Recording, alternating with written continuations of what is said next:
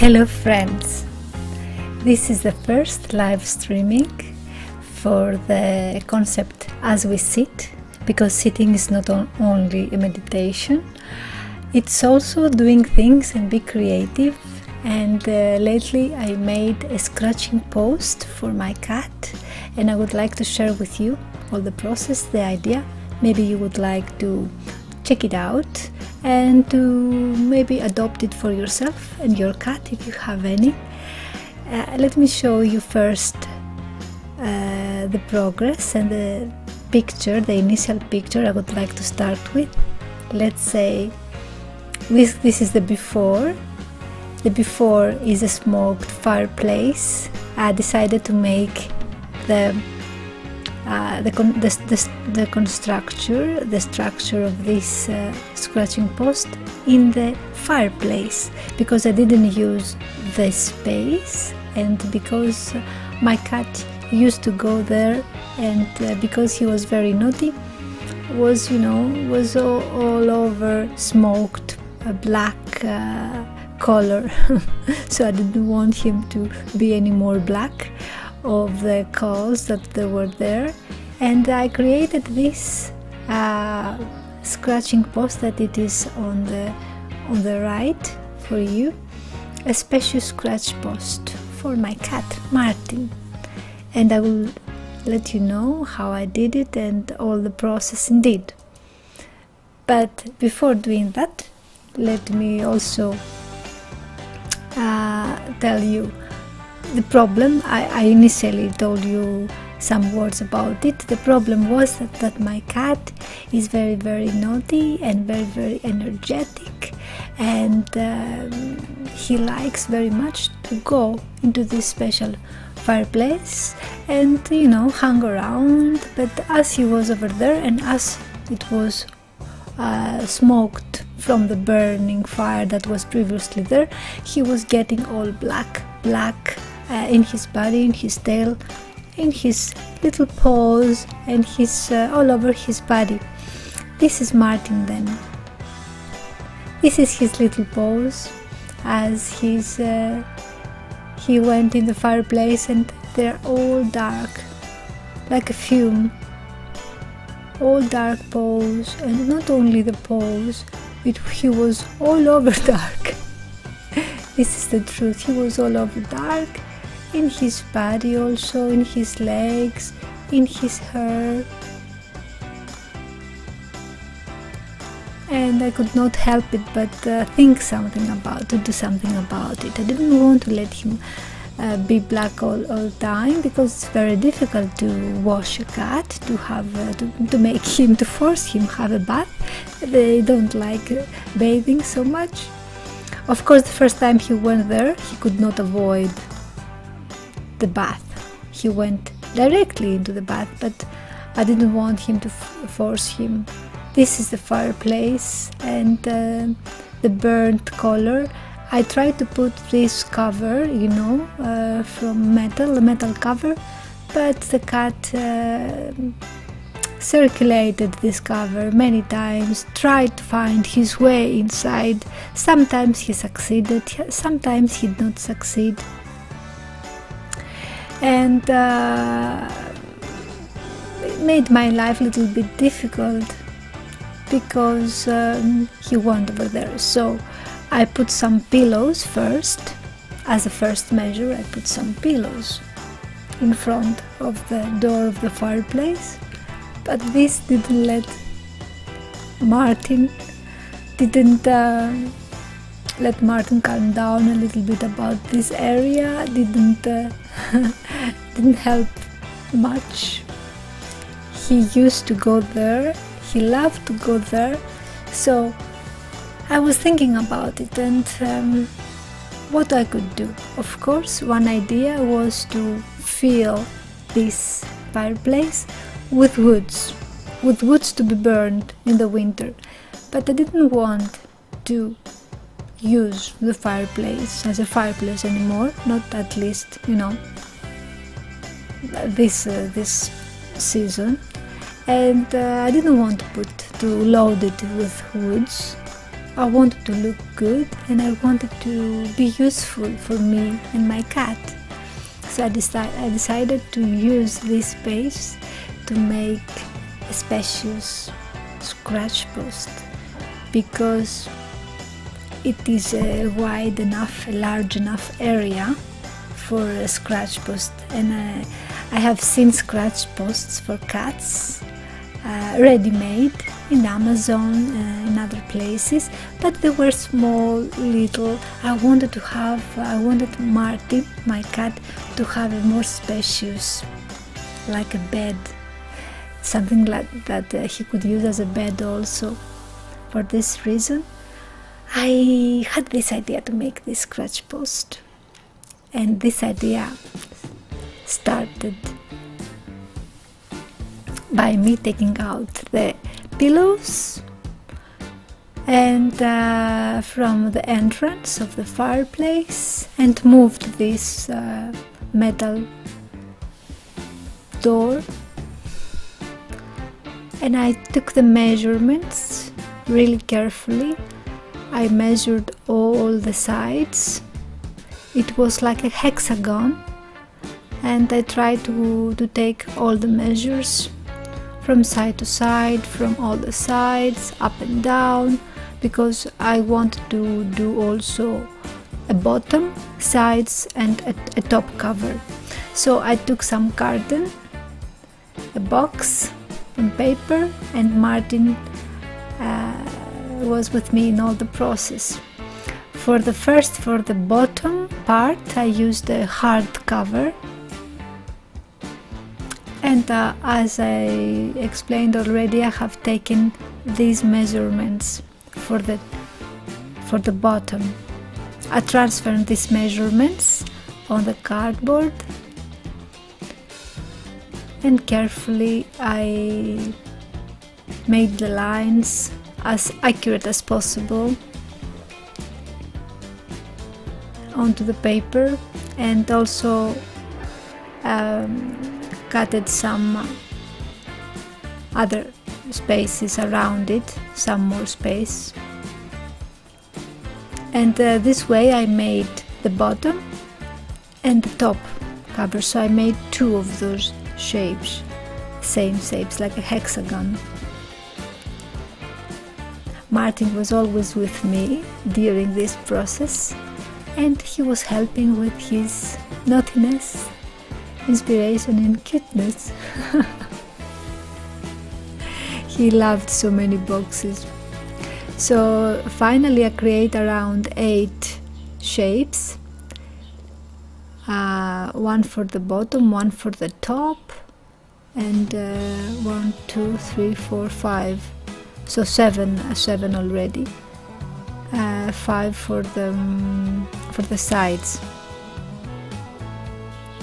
Many boxes I used for this process, and I started to put them together. Initially I used some kind of glue, very light glue, double-sided glue, but this was only to, to initial make it stand up, not for the final gluing it together. Martin was there and helping me to put this whole thing and structure down all the time, and I was determined to succeed, so I was not discouraged by his approach to play with it all the time. I continued making the structure to get inside the fireplace. This was a paper structure from cardboards, paper cardboards, and I continued putting some other tape over there around it, just to, a little bit to secure more.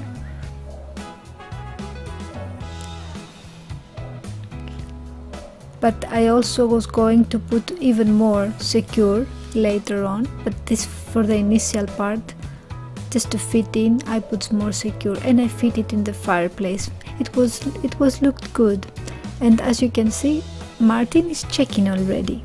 He's checking also on the top, so you can see the need already, because the cover should be there, because over there was a little bit of burned color, black color, and I would like Martin to avoid getting there, so I put a cover I had cut already. I secured it on the top with some tape after taking correct measurements, and this was the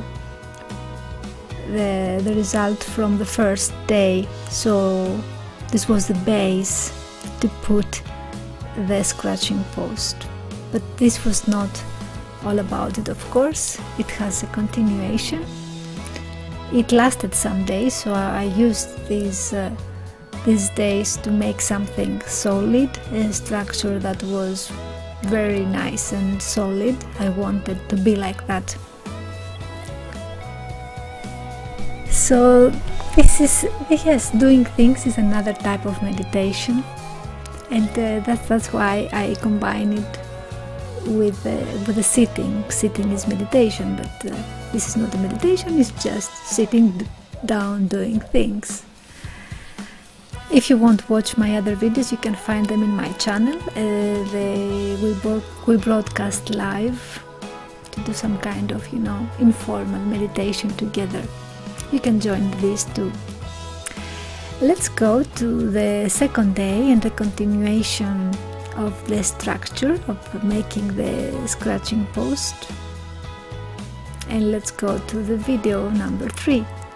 So I secured this space that I made from paper carton with more tape, but then I got some plastic sticky covers, papers, sticky papers, plastic, and I cut them in stripes this much wide, and I put them in stripe because it was easier to glue them. I could not really put a whole part without cutting it, so I cut them in stripes and put them mostly covering the top, because this plastic would not be, you know, that tempting for Martin to scratch on it. Plastic on the top and on the sides to secure the binding areas. Of course, I could not leave it like that. We are still in the middle, and I took some straw fans, you know, very cheap straw fans that we could put on the balcony, on the yard, etc. But not something very hardware, very light, soft, and very light and soft. And I took also the measurements where I needed to put it, and with the right tools, the correct tools from my garden, I cut it. I cut these light sticks on the correct measurement. Of course, all this time Martin was playing with me. He was there accompanying with me and doing his best to be naughty and to enjoy himself. Because don't do something if you don't enjoy it. Don't do it if it's not fun. It was so much fun for me doing all this, that's why I did it. So I had this, let's say, wooden fence ready, and I put it on the side part of the fireplace, outside the paper, the carton.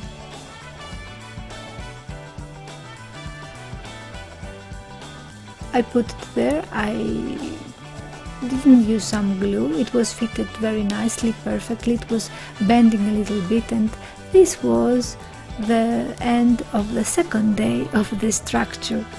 We are, you know, almost in the middle, but of course so far we have not made yet the fireplace, the cardboard from for the scratching post. yet. So let's do the scratching post right now. Let's start doing the real scratching post.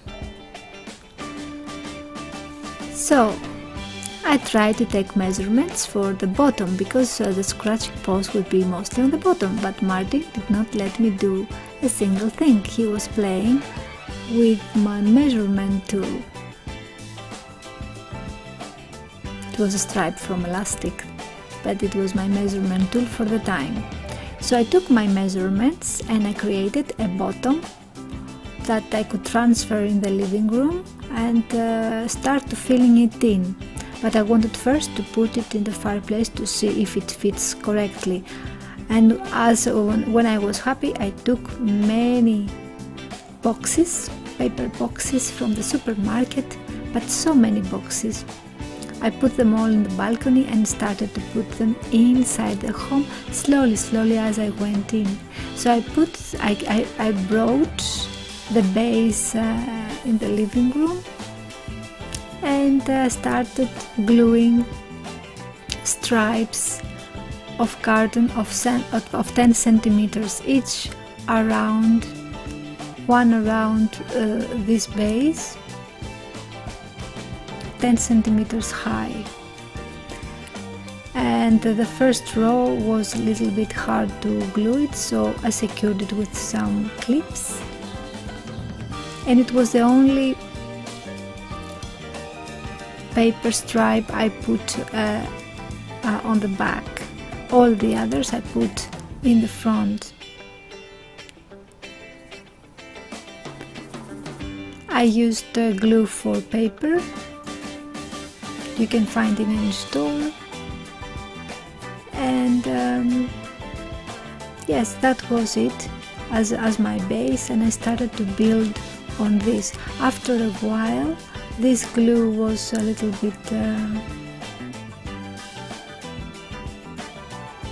it was wet in the beginning, but started to be okay.